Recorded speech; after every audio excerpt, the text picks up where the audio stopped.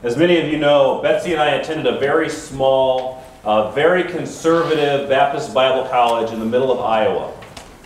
When I say very conservative, I mean very conservative.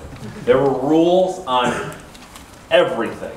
Every matter of life had rules the school had imposed on us. For example, one thing you might want to do as a college student is go out and watch movies. No. Not allowed to go to the movie theater. So maybe you're going to want to watch one in your dorm room or with a friend at their house.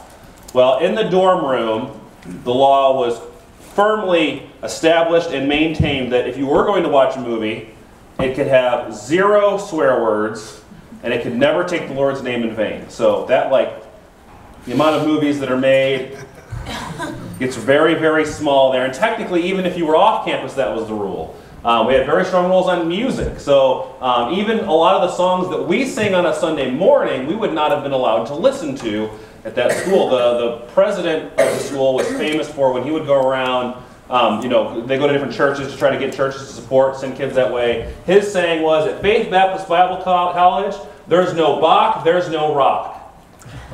So you can imagine, again, very narrow margin of what you're allowed to deal with. Now, I've heard that since I left, not everybody had cell phones then, now everybody does. So it's kind of like, how do you handle that? So they made a rule that if your headphones are on, no one's going to ask. Just only listen to music with headphones on. But needless to say, all those rules amounted to there wasn't a whole lot to do. Got done with classes. Usually we started at 7 in the morning, ended at usually noon. And not a whole lot to do after that unless you worked.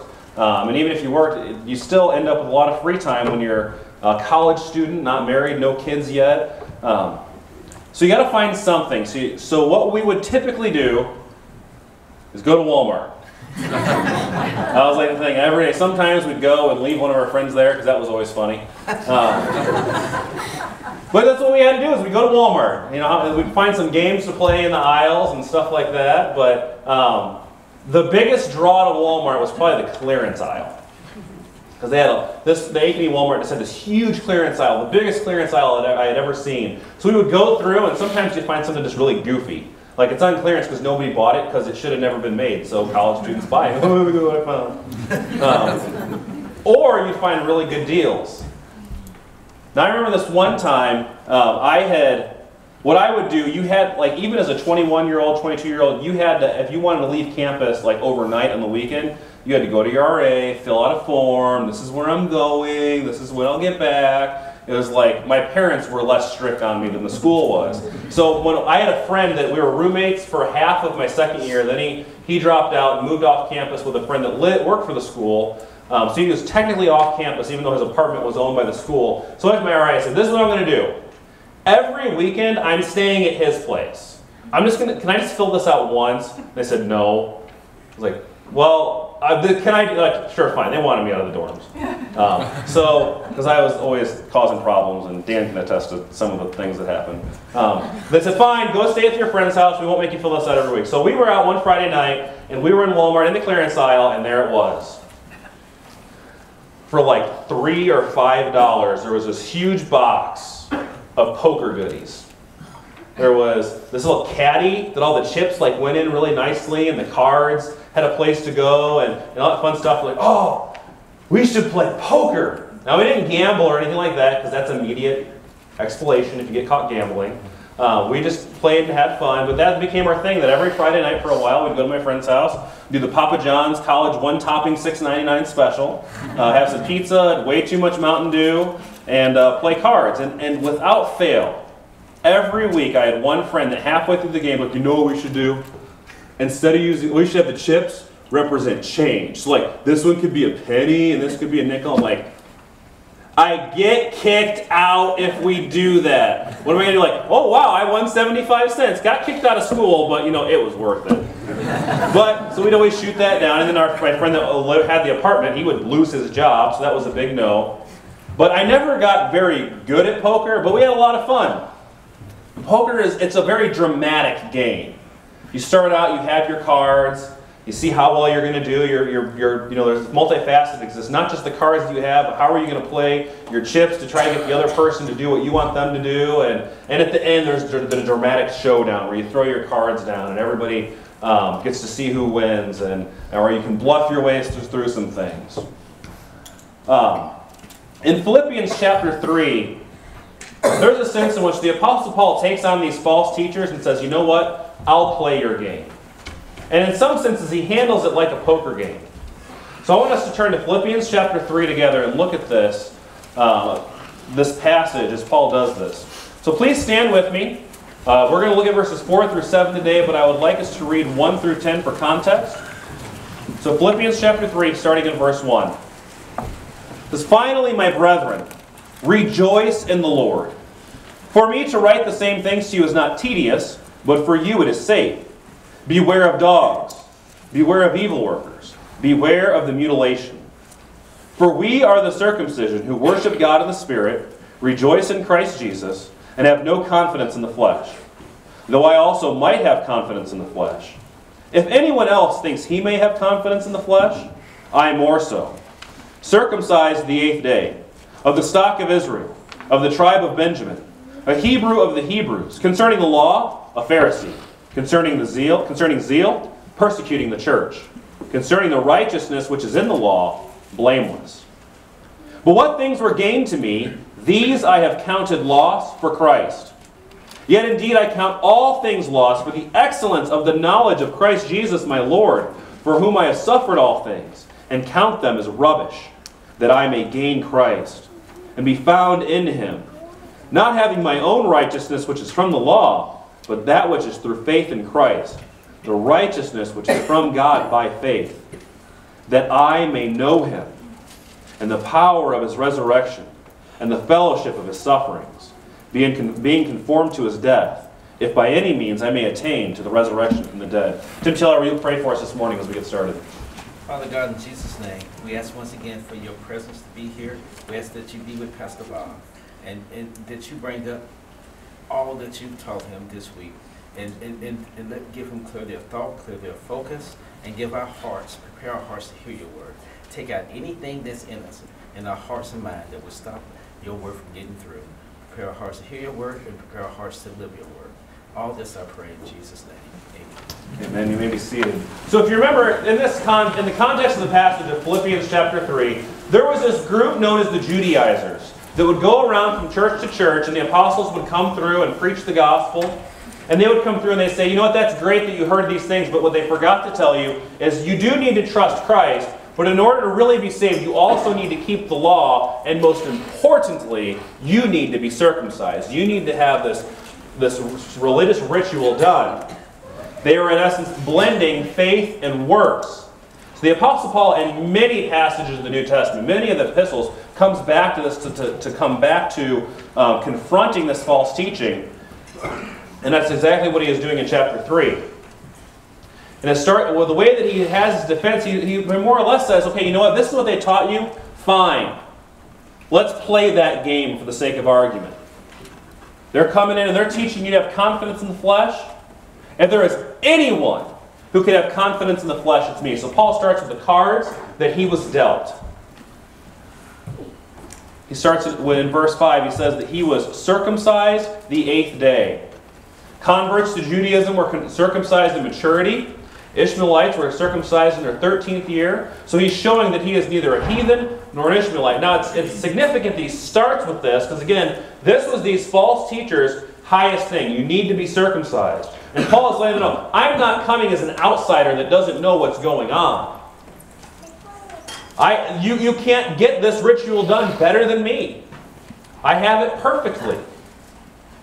It'd be one thing for some Gentile to come in and be like, yeah, I know they're teaching that, but that's not important. It's kind of like, you ever doing something that you do regularly, and you run into someone in Walmart, like, hey, I did that one time, and here's what you need to know about this thing that you're an expert in.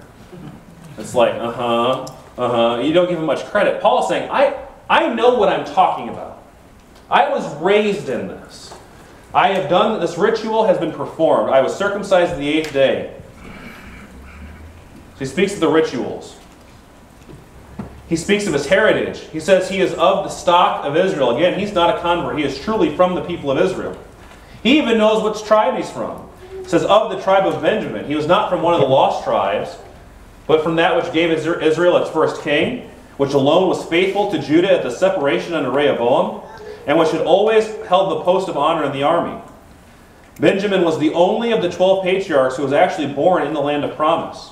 Mordecai, the deliverer of the Jews, Haman, was a Benjamite, and Paul's own name, Saul, is probably derived from Saul of Kish, the Benjamite who was the first king. They were already getting into a time in Israel history where people were starting to lose that history of who would have been from what tribe. They might know, well, I'm an Israelite, but not from who. I don't know from what tribe. And Paul is able to say, I am truly from Israel. I am from the tribe of Benjamin. He speaks of his culture when he says that he was a Hebrew of the Hebrews. Now, it's easy to read that and think that he's saying, amongst the Hebrews I am best. But what he's most likely referring to is, again, the land of Israel was not an autonomous nation at this time. They were under Roman rule and authority. Paul was a Roman citizen.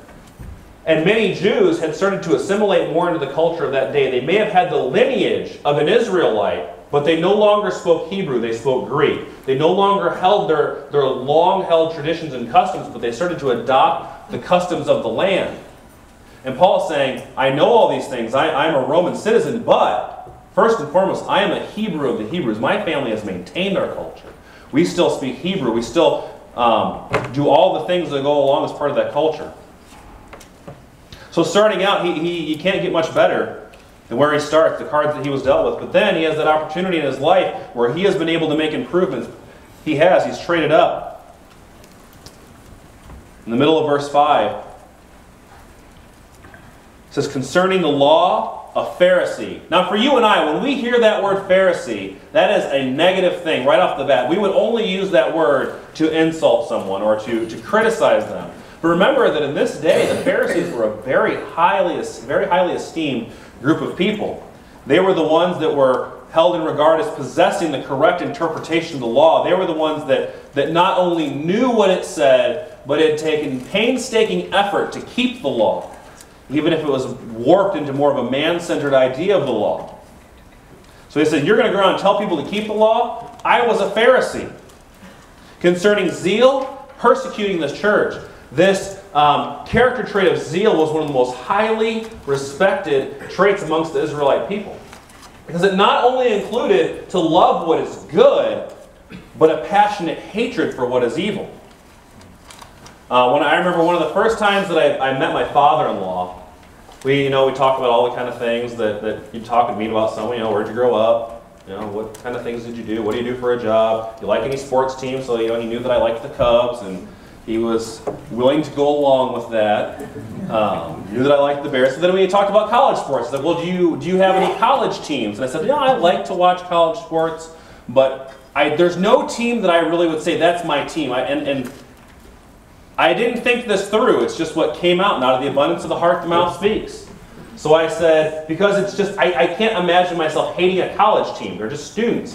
And he said, I didn't ask you if you hate anybody. I said, is there a team you like? And he said, you're a Chicagoan. You guys can't love a team without hating another team. And I said, that's right. To love the Cubs is to hate the White Sox. To love the Bears is to hate the Packers. And I'm not even that much of a hockey fan, but that I know that to love the Blackhawks is to hate the Red Wings. There's just that love and hate that go together. And the Israelites, when it came to the idea of the law, when it came to their heritage, this zeal, this blend of love and hate was very important to them. Remember, God had given them the law. God had given them the land. God had given them so many things. And when we read the Old Testament, from our vantage point, it's easy to see that they were meant. It even says you should be a light to the nations. That God was going to use Abraham to bless all the nations of the world. But in their zeal, they said, we are God's people. We have the truth and they don't. And instead of breaking their hearts and saying, so we will teach them the truth, we will declare the goodness of our God to the ends of the earth, they hated the others. They despised the Gentiles. They despised the Samaritans. And Paul said, I went so far that I didn't just have that much zeal, that kind of zeal. When there was this new way coming about following the man Jesus, I didn't just say, they're bad. I just didn't say, I don't like them. I persecuted them. I saw to it that they were put in jail. That they were put to death for their faith. Can't get much more zealous than that. He says, concerning the righteousness which is in the law, blameless. Now notice this is not a claim of sinlessness, but of fidelity to the Old Testament law. The Old Testament prescribes way of life. Paul's obedience to the law is honorable. But even he would admit in Romans 7 that the law taught him that he was a sinner. So he's not claiming sinlessness, but as far as man can tell, as far as what is outside, all these things that these Judaizers want you to do and want you to put faith in, I've done them. I have excelled in them. You cannot surpass where I was. And essentially he's starting that showdown part of the game where now he has laid down all his cards. And you see, you cannot beat me. And even with this wonderful hand that man cannot beat, look at verse 7. But what things were gained to me, these I have counted loss. For what? For Christ. Notice that he doesn't say, these things I have counted loss for Christianity. He's not just replacing one set of religion with another. He's not just simply exchanging the one system of rites and ceremonies for a superior system. He's not setting aside one set of doctrines, rules, and regulations for another set. Many people think that changing the religion or finding the right religion is what God wants from them. That's what conversion means. Paul says, I have counted these all lost for Christ. Yes. My Lord and Savior, Jesus Christ, the man, the God himself. He speaks in a very transactional tone. All these things that he thought were so wonderful, that he thought were so great, he has taken from the gain column and placed in there instead a loss. In a few verses he'll go even farther and say, all these things I now count as rubbish, which literally means I count them as dung. There's no benefit to them. There's nothing helpful from them. They cannot merit favor in the eyes of God. There is no basis for confidence in these things. So essentially he calls us to come to this passage and say, fine, go ahead, stack it all up. Were you born in a Christian family? Dedicated or baptized as an infant? Were your parents faithful in service? Maybe you were homeschooled and top of the co-op. Maybe you studied under Pastor Steve even during the Romans years. Did you go through FD and memorize the weekly verses, the longer verses, the challenge verses? Did you play piano at Sycamore Village? Were you part of the worship team? Did you go on the Mexico missions trips? All these things are wonderful things, but if this is what we are looking at for confidence to stand before God, it will never do. Amen. God does not merely accept good people. He radically saves sinners for His glory. Amen. And if we are caught in thinking of these things that we can do as somehow giving us favor in God, we can't be more wrong.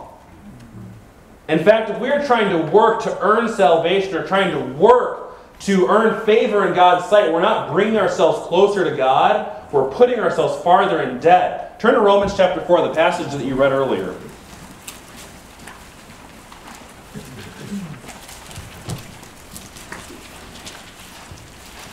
Romans chapter 4, starting in verse 1.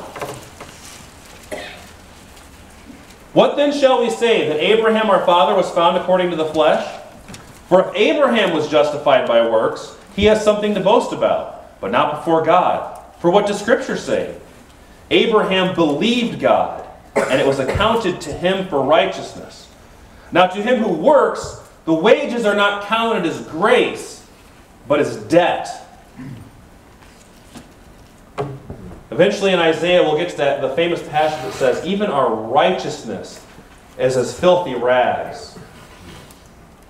If we're trying to work to earn favor before God, if we're trying to do enough good deeds to earn His pleasure, we actually put ourselves farther in debt because first and foremost, we deny the truth that He has given to us in His Word. And we call Him a liar.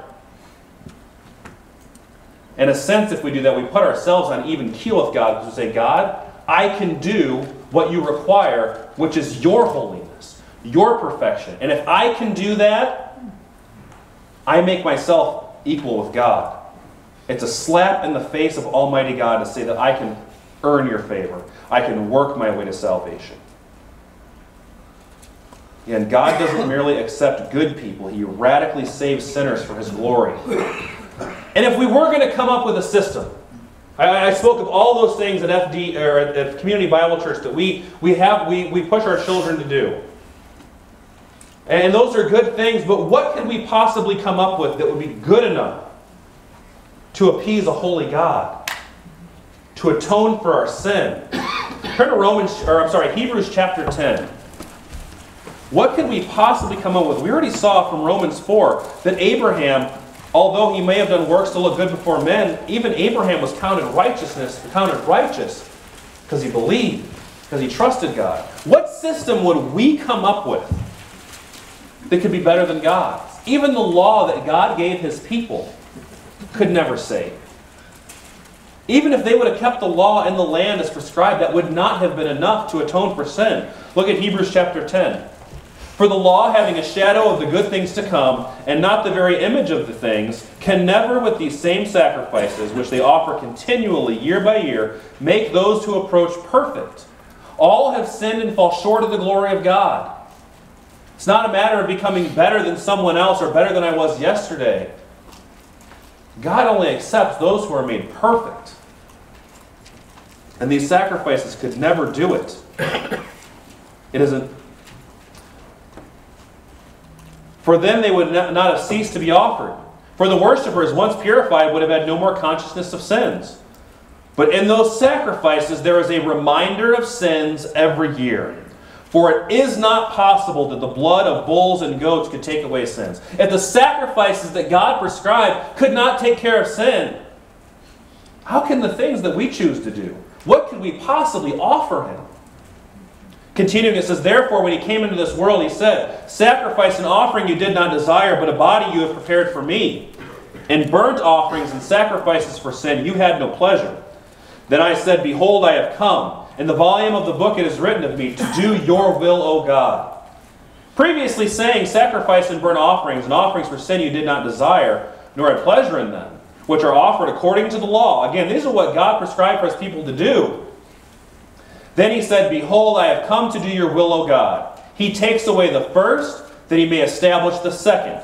By that we will all have been sanctified. By that will we have been sanctified through the offering of the body of Jesus Christ once and for all. The only atonement for sin, the only basis of forgiveness, the only way of salvation is Jesus Christ, our crucified Savior. And when He died on the cross, He didn't die to make a good people better. He didn't die to clean us up. He died on the cross bearing our sin, bearing our guilt, bearing our shame. He paid the price for our sin on the cross. That's why Paul is able to take all these things that he once counted gain and put them in the loss column and say, all that matters on the gain sign is Jesus Christ. We have confidence not in our flesh, not in our rituals, not in our heritage, not in our keeping of the law. We have confidence that our Savior died for us.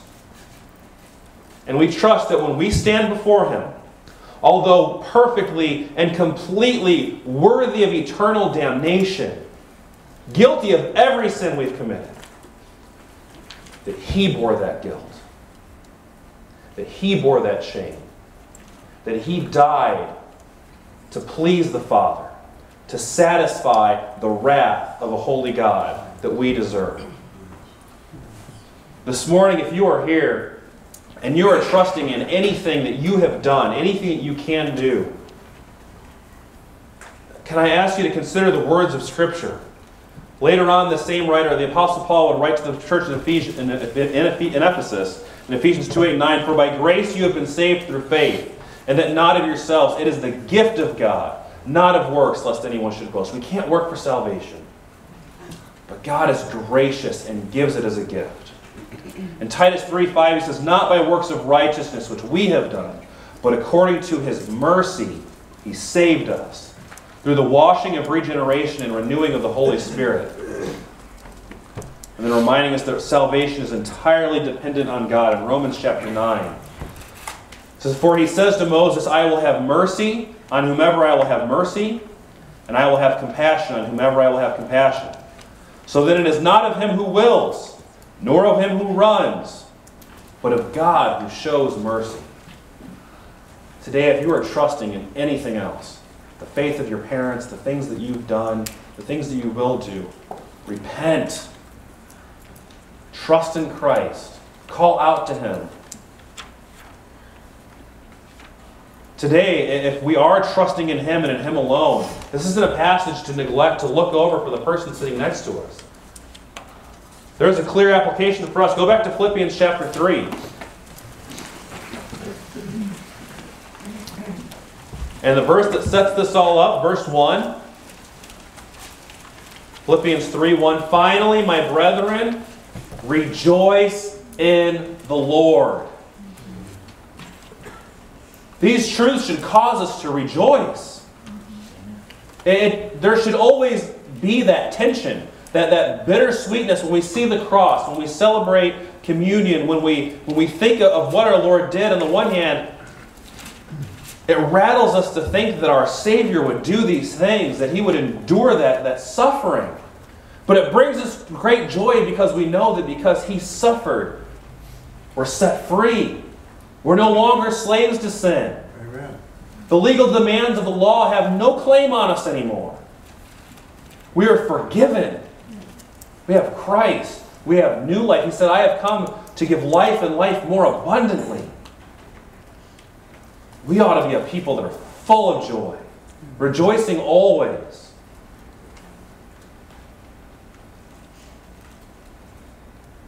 But why don't we? So often we let our eyes be just consumed with the things that are too low.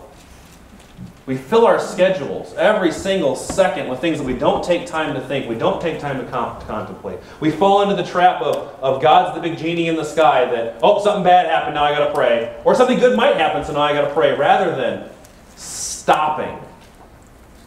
There's a couple of my kids that just run frantically, and I got to say, stop! Don't move! Just stand still. But we live as adults like 3-year-olds, frantically running about, trying to find whatever it is that's going to make me happy right now. And we need to stop and be reminded. All of this is lost in view of the surpassing greatness of knowing Christ my Lord. Turn to the 2 Corinthians. I didn't plan on going to this passage, but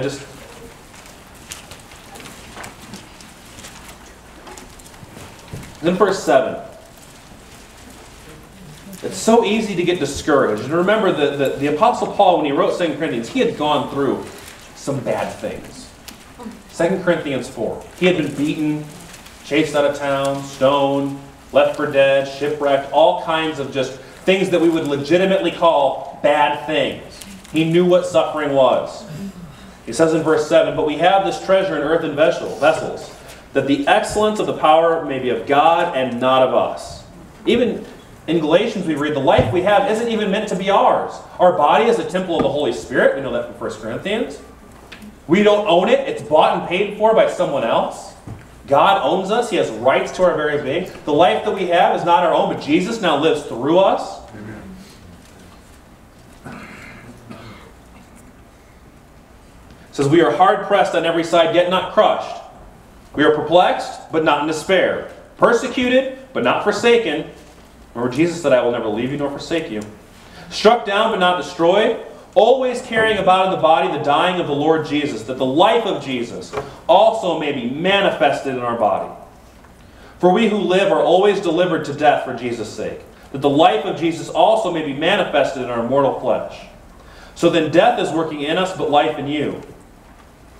And since we have the same spirit of faith, according to what is written, I believed and therefore I spoke, we also believe and therefore speak, knowing that he who raised up the Lord Jesus will also raise us up with Jesus, and will present us with you.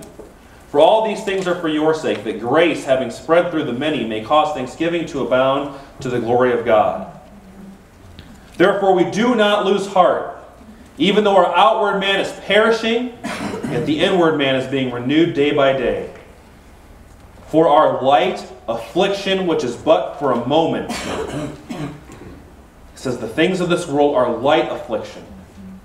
They last only but a moment in light of eternity. He is working for us a far more exceeding and eternal weight of glory. While we do not look at the things which are seen, but the things which are not seen. For the things which are seen are temporary, but the things which are not seen are eternal. Jesus said, this is eternal life, that they know you. We know God, the creator of everything. He sent his Son to die on our behalf. He rose victoriously from the grave and now seeks to live through us. Amen.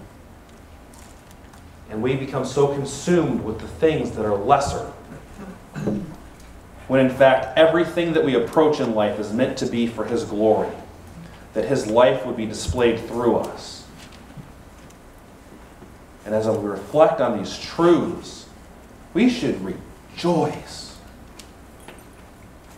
Do you take time regularly to reflect on the truths that God has given us? Or do you fill every minute with something? Car ahead of me stopped, pull out the phone. Red light, pull out the phone. Move the little blocks around. Oh, class got canceled. Better sit on my phone for an hour. No power at work. Better play on my phone. Now what people do anymore? We need to stop and rejoice. Maybe you don't have a habit of doing that. Can I encourage you to do that this week? Every day, plan on a time that you're going to get alone. Spend time reflecting on who God is. And maybe you don't know where to start. Start in Genesis. Just start somewhere. Start reading the Gospels. Maybe take your bulletin home. Look through the songs that we sang.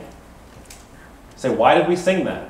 Where is it in Scripture? What is this referring back to? You know, I remember when I was a kid, all we had was like concordances in the back of the Bible, and those never, they had a lot of stuff, but it never had what you were looking for. Like, you're like, I know there's a verse somewhere that says something about this thing, and that's not there. Now we have Google. It's like even better than concordance.